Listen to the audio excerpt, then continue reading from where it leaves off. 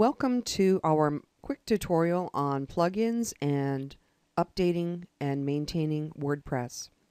I am logged into our sample WordPress and I am sitting at the dashboard. Notice that there's a couple of things. First of all, this chunk says your Jetpack is almost ready. What is Jetpack and what would you do to at least get this connected into WordPress?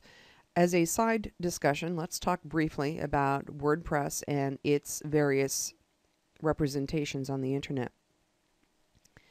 The first one is wordpress.org, O-R-G. This is the site that offers the free WordPress software. It offers plugins, themes, support. A lot of people who are customizing WordPress and making it really their own are going to be blogging about it here. You'll find a lot of useful tips and hints as to how to manipulate code.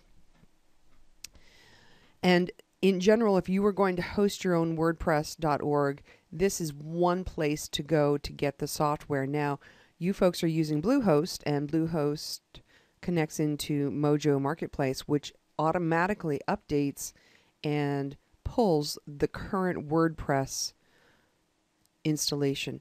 Now, the other big site is WordPress.com. This is the commercial adventure of WordPress, and if you were to sign up for this, what you would end up with is a WordPress.com site, and you would have pretty much the similar functionality to the WordPress that you actually have right now. So why would you want to go with your own WordPress off of Bluehost as opposed to a WordPress.com? The short answer is that WordPress.com, while it will allow you to set up and start things for free, does not allow you to get to the same kinds of options that you have available here. So for example, in terms of appearance, you can only apply very, very few themes. You cannot play with different types of headers and backgrounds and the editor and things like that. So those are reasons why you really want to go ahead and host your own WordPress, which is what we have you do. However, Jetpack is dependent on WordPress.com.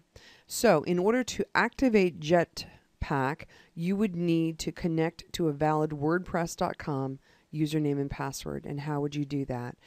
You could simply just sign up. It's free. You don't have to pay into the system. This is one of those things where they'll give you a basic membership for free. If you sign up and you have a username password for WordPress.com, then you could come back over here and connect to WordPress.com. I have not done that on our sample site, but let me show you our instructional site here. If we take a look, some of the things that are happening that are driven by WordPress is this chunk called Site Stats here. It's letting me know how many views are happening on the pages, what pages are there in terms of more consistent views, etc. In addition to that, I can come up here. Akismet is part of the Jetpack family. This is for anti-spam. If you folks were running comments and allowing other people to comment, I would definitely get into Jetpack and get into Akismet and start playing around with the settings there to make sure that you don't get as much spam.